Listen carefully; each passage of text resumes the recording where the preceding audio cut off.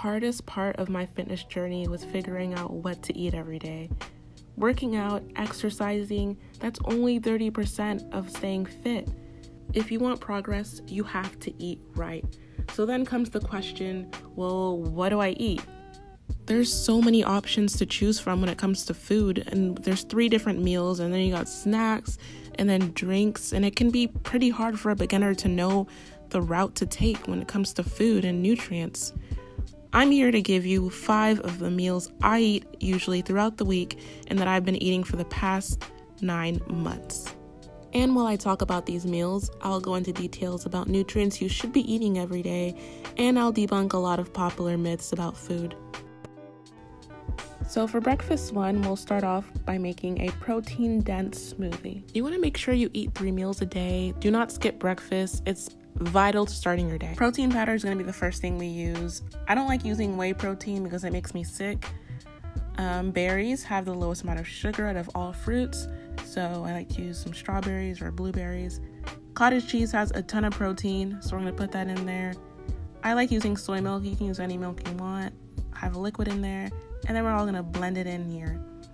So I have about a cup of the soy milk. I'm just going to pour it in there. And then put in about half a cup of cottage cheese.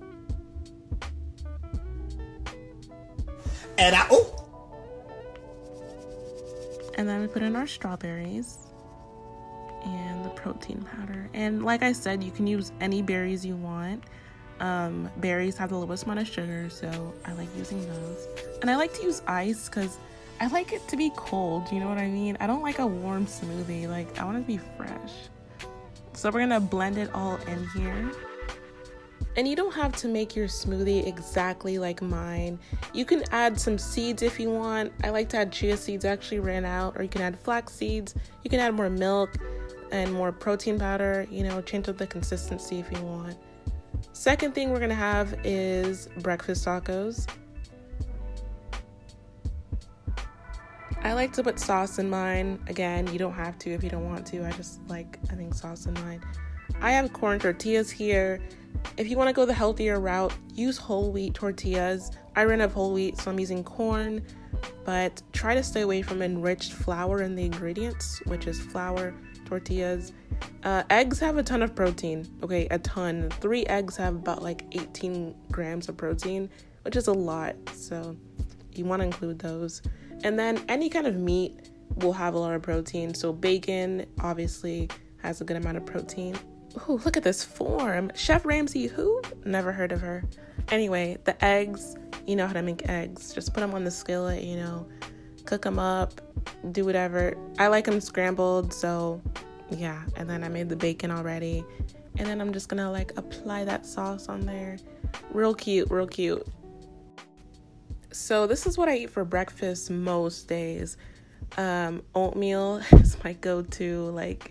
I eat this literally every day. So we start off with flax seeds. I actually ran out of chia seeds. I usually like to put that in my oatmeal, but flax seeds is a good second. Chia seeds just has more protein in it.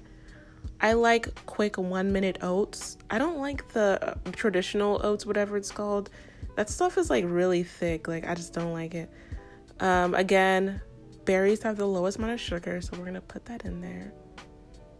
Put in my soy milk in there too. So we're not gonna eat oatmeal by itself. There's no flavor. So I don't like to just put sugar in there because we don't want to add processed sugar. So I like to add syrup in my oatmeal. It has a lot less than honey, so it's a great alternative to sugar. So before I warm it up, I like to put in water. Then I warm it up in the microwave, and then I add the milk. Because I don't like just putting milk and then warming it up. For soy milk, it doesn't microwave well. So you want to microwave it with water. Then you add the milk afterwards, okay? Then we add the flax seeds, and then I'm adding the syrup. And after that, I'm going to add the blueberries.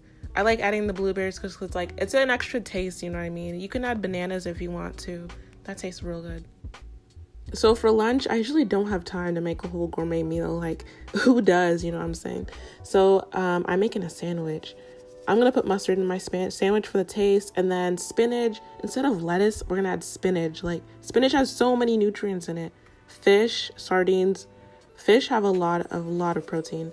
And then we're gonna have honey ham. You can have turkey or whatever kind of meat you want. I like to put pickles for the taste. And then you can add any cheese you want. I have Gouda here. And instead of mayo, we're gonna use avocado. I know, brilliant, crazy idea. Has a lot of nutrients in it. And for bread, you wanna use whole wheat, but I ran out, so I'm using honey wheat. And using these same ingredients, you can make a whole burger. Like, you don't have to make a sandwich. You can just put some tomatoes, use some buns, bam, it's a burger. For lunch, again, we are going to eat another sandwich, PB&J. I'm pretty sure everyone has made this. This stuff is actually so good because it has so much protein. Peanut butter has a ton of protein, 8 grams per 2 tablespoons, which is, I think, a lot. And you can add any jam or jelly you want. The thing you want to focus on here is the peanut butter.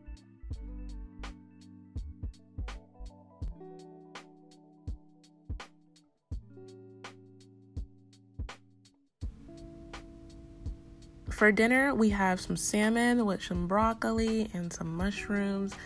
Salmon is a fish, obviously. I told you before, fish have a ton of protein. You want to stock up on fish. You want to eat fish like every day. So much protein. So good for you. So healthy. There's no sugar in this whole meal. Like, that's insane. That's great. Broccoli, you want to eat vegetable, about a cup of any vegetable every day. I like cauliflower, broccoli, spinach. Tomatoes and lettuce, that doesn't count as a vegetable, honestly. Mushrooms are great. They're really healthy, so I like to put that mixed in with my broccoli.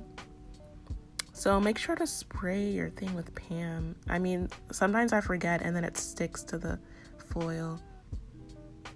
Look at that technique. Like, so this seasoning, you can use any seasoning you want. These are the things that I like to use.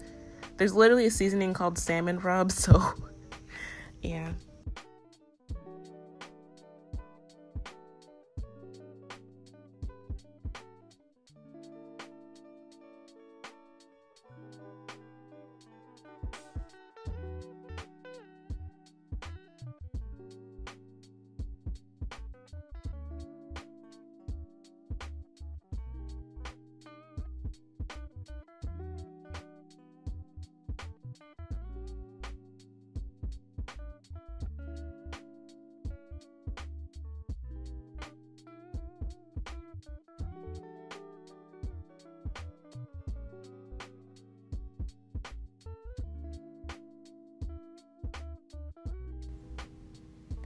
With seasonings, you want to try to aim for salt-free seasonings, or just don't put a ton of salty seasonings because that's a lot of sodium, which is not good for you.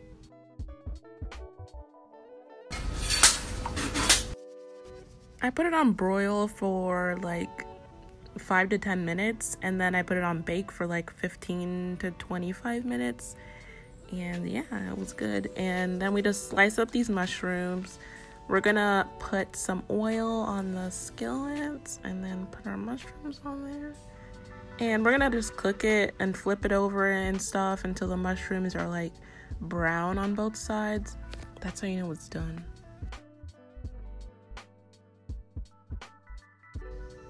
And then I just separate the broccoli like so. This form, like, I'm really coming for Chef Ramsay's career.